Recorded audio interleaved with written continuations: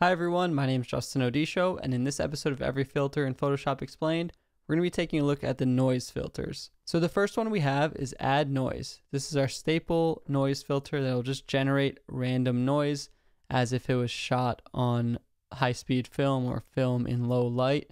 And you can increase the amount from 0 all the way up to a large percentage, and we get this random variation of black and white noise. You can also do different distributions, so uniform, it's a little bit more uniform. Gaussian is spread out differently, more blurry. And you can also choose monochromatic or color noise, red, green, blue. So this can be useful in a few different scenarios. One, if you just want to add some texture to your photo, if that's the look you're going for, you can do that.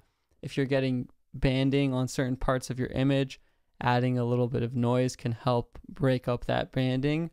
And also sometimes when you're in Photoshop and you're blending and compositing multiple things, for example, let's say on a new layer, I wanted to add some kind of fake shadow here. So I could use a black soft brush and maybe add another fake shadow on this bridge.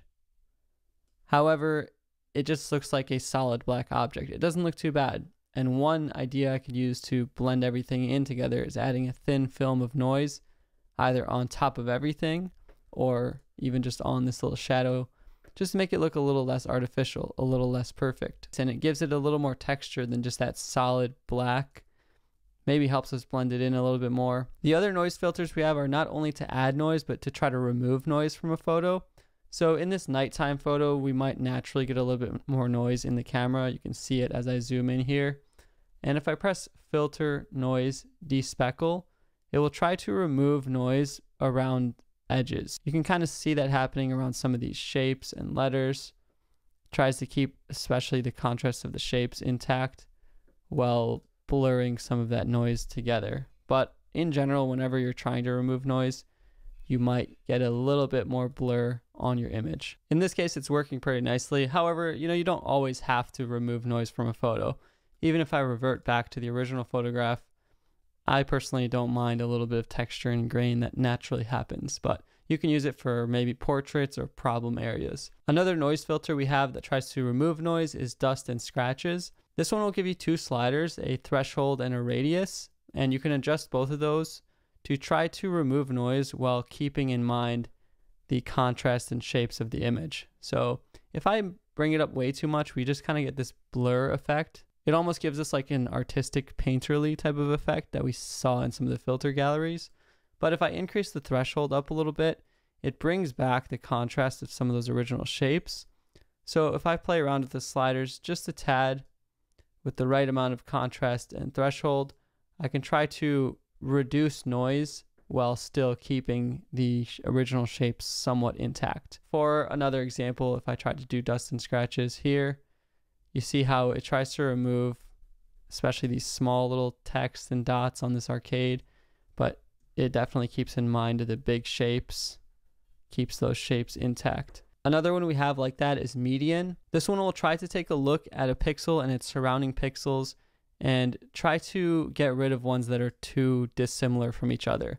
So you see areas where the shapes are pretty consistent, we keep those, but areas where there's a lot of little contrast back and forth, especially like these dotted lines, those kind of get removed pretty quickly. So again, we're starting to get more like a painterly effect the larger we go, just naturally how this kind of happens. So sometimes with some of these, you might just only want to do a couple pixels. Another one we have is just reduce noise in general. This one is kind of like add noise, but it gives us this whole menu. So you could see if I increase the strength, it will try to remove the noise in the photo. I can change the amount that I want to try to preserve the edges and details. And if there's a lot of color noise, I can try to get rid of that. So these can be helpful when your photograph just comes out noisy out of the camera, if there just wasn't enough light or it wasn't shot in the right exposure. Again, you don't always have to try to do this and be a perfectionist with your photographs, but you can use these tools creatively to blend or add, or functionally to try to remove and clean up images. So that's a brief look at how to use the noise filters in Photoshop. And in the next episode of this series, we're going to be taking a look at how to use all of the pixelized filters and effects. Thank you so much for watching. You can subscribe to my channel and check out the playlist for all of these episodes, and I'll see you in the next episode.